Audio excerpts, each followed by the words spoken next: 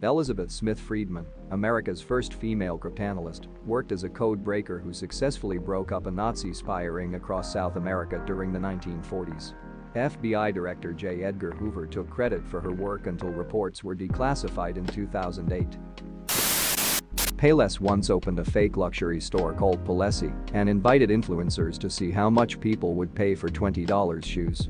Top offer, $640. A markup of 1,800%. World's oldest mummies are not from Egypt. They are from the Chincorro people of the Atacama Desert, present-day Chile, dating back to 5000 BC, nearly 2,000 years before the Egyptians.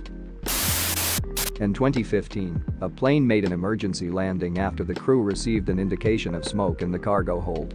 It turns out to be caused by the 2,186 sheep farting on board.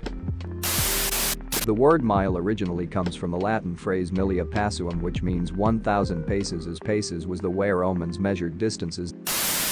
The human body literally glows, emitting a visible light in extremely small quantities at levels that rise and fall with the day, scientists now reveal.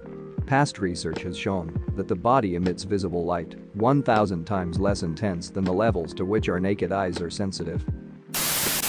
F1 teams don't own their tires, and at the end of each race teams have to return the tires to Pirelli. Even used tires must be returned to prevent industrial espionage. In 2014, New York City had $16 million in unpaid parking tickets from foreign diplomats. The largest offender was Egypt, with about $1.9 million. Diplomatic immunity is the main reason that those tickets remained outstanding.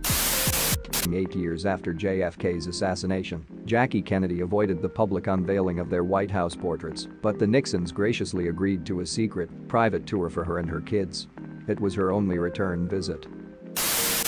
An 11-year-old girl could not afford running shoes, so she wrapped her feet in tape and drew a Nike logo on it. She won several gold medals in local competitions. Industrial designer Sarah Little Turnbull was hired in 1958 by 3M to design a new bra cup. She ended up designing the N95 respirator.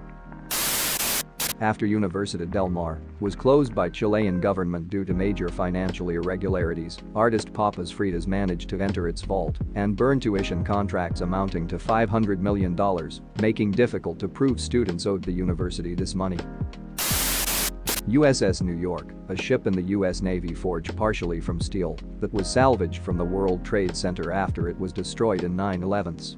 The ship's motto is strength forged through sacrifice. Never forget.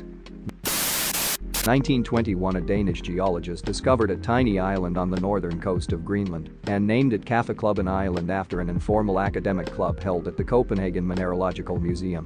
He didn't know that he had just named the northernmost point of land on Earth after a coffee club.